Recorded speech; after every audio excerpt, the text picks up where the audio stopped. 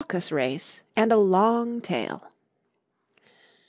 They were indeed a queer-looking party that assembled on the bank, the birds with draggled feathers, the animals with their fur clinging close to them, and all dripping wet, cross, and uncomfortable. The first question, of course, was how to get dry again. They had a consultation about this, and after a few minutes it seemed quite natural to Alice to find herself talking familiarly with them, as if she had known them all her life. Indeed, she had quite a long argument with the Lory, who at last turned sulky, and would only say, "I am older than you, and must know better." And this Alice would not allow, without knowing how old it was, and, as the Lory positively refused to tell its age, there was no more to be said.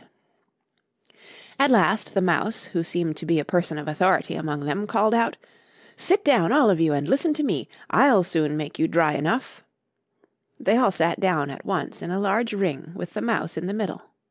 Alice kept her eyes anxiously fixed on it, for she felt sure she would catch a bad cold if she did not get dry very soon. "Ahem!" said the Mouse with an important air. "Are you all ready? This is the driest thing I know. Silence all round, if you please. William the Conqueror, whose cause was favoured by the Pope, was soon submitted to by the English, who wanted leaders, and had been of late much accustomed to usurpation and conquest. Edwin and Morcar, the Earls of Mercia and Northumbria—" "Ugh!" said the Lory with a shiver. "I beg your pardon," said the Mouse, frowning, but very politely. "Did you speak?" "Not I," said the Lory hastily. "I thought you did," said the Mouse. "I proceed. Edwin and Morcar, the Earls of Mercia and Northumbria, declared for him, and even Stigand, the patriotic Archbishop of Canterbury, found it advisable—" "Found what?" said the Duck. "Found it," the Mouse replied rather crossly. "Of course you know what 'it' means." "I know what 'it' means well enough when I find a thing," said the Duck. "It's generally a frog or a worm. The question is, what did the Archbishop find?" The Mouse did not notice this question, but hurriedly went on. "Found it advisable to go with Edgar Atheling to meet William and offer him the crown. William's conduct at first was moderate, but the insolence of his Normans— How are you getting on now, my dear?" it continued, turning to Alice as it spoke. "As wet as ever," said Alice in a melancholy tone. "It doesn't seem to dry me at all." "In that case," said the Dodo solemnly, rising to its feet, "I move that the meeting adjourn for the immediate adoption of more energetic remedies." "Speak English," said the Eaglet. "I don't know the meaning of half those long words, and what's more, I don't believe you do either." And the Eaglet bent down its head to hide a smile. Some of the other birds tittered audibly. "What I was going to say," said the Dodo in an offended tone, "was that the best thing to get us dry would be a caucus-race." "What is a caucus-race?" said Alice, not that she wanted much to know, but the Dodo had paused, as if it thought that somebody ought to speak, and no one else seemed inclined to say anything. "Why," said the Dodo, "the best way to explain it is to do it. And, as you might like to try the thing yourself some winter day, I will tell you how the Dodo managed it. First it marked out a race course in a sort of circle. The exact shape doesn't matter, it said. And then all the party were placed along the course, here and there. There was no 1, 2, 3, and away, but they began running when they liked, and left off when they liked, so that it was not easy to know when the race was over. However, when they had been running half an hour or so, and were quite dry again, the Dodo suddenly called out, 'The race is over!' and they all crowded round it, panting, and asking, 'But who has won?' This question the Dodo could not answer without a great deal of thought, and it sat for a long time with one finger pressed upon its forehead, the position in which you usually see Shakespeare in the pictures of him, while the rest waited in silence. At last the Dodo said, 'Everybody has won, and all must have prizes.' 'But who is to give the prizes?' quite a chorus of voices asked. "Why, she, of course," said the Dodo, pointing to Alice with one finger, and the whole party at once crowded round her, calling out in a confused way, "Prizes! Prizes!" Alice had no idea what to do, and in despair she put her hand in her pocket and pulled out a box of comfits.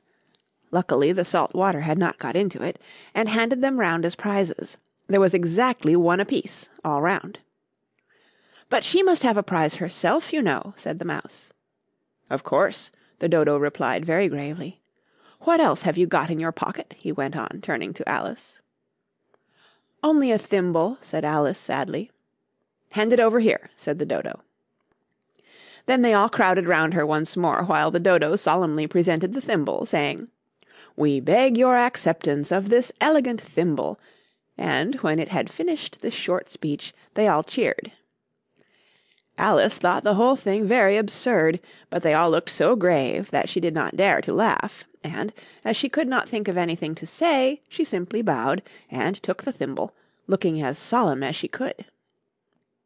The next thing was to eat the comfits.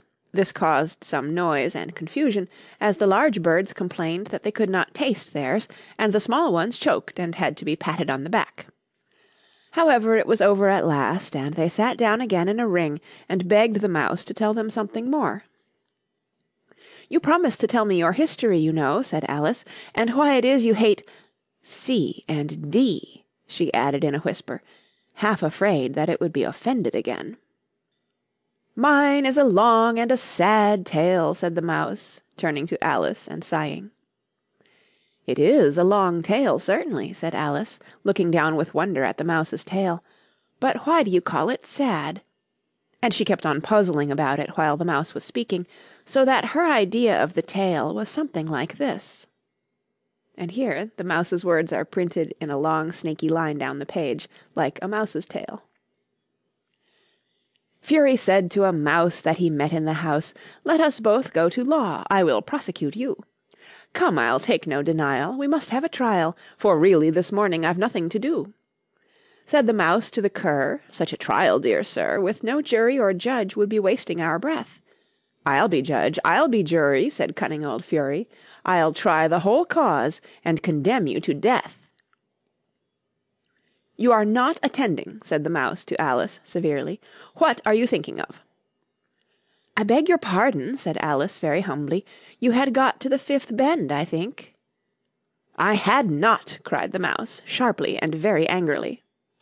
"A knot?" said Alice, always ready to make herself useful, and looking anxiously about her. "Oh, do let me help to undo it." "I shall do nothing of the sort," said the Mouse, getting up and walking away. "You insult me by talking such nonsense." "I didn't mean it," pleaded poor Alice, "but you're so easily offended, you know." The Mouse only growled in reply. "Please come back and finish your story," Alice called after it, and the others all joined in chorus, "Yes, please do." But the Mouse only shook its head impatiently and walked a little quicker. "What a pity it wouldn't stay," sighed the Lory, as soon as it was quite out of sight, and an old crab took the opportunity of saying to her daughter, "Ah, my dear, let this be a lesson to you never to lose your temper." "Hold your tongue, Ma," said the young crab, a little snappishly. "You're enough to try the patience of an oyster." "I wish I had our Dinah here, I know I do," said Alice aloud, addressing nobody in particular.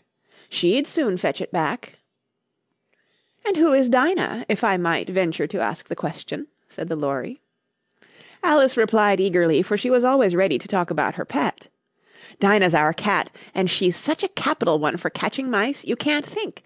And, oh, I wish you could see her after the birds. Why, she'll eat a little bird as soon as look at it." This speech caused a remarkable sensation among the party. Some of the birds hurried off at once. One old magpie began wrapping itself up very carefully, remarking, "I really must be getting home. The night air doesn't suit my throat." And a canary called out in a trembling voice to its children, "Come away, my dears, it's high time you were all in bed." On various pretexts they all moved off, and Alice was soon left alone. "I wish I hadn't mentioned Dinah," she said to herself in a melancholy tone. Nobody seems to like her down here, and I'm sure she's the best cat in the world. Oh, my dear Dinah, I wonder if I shall ever see you any more." And here poor Alice began to cry again, for she felt very lonely and low-spirited. In a little while, however, she again heard a little pattering of footsteps in the distance, and she looked up eagerly, half hoping that the Mouse had changed his mind, and was coming back to finish his story. End of Chapter 3.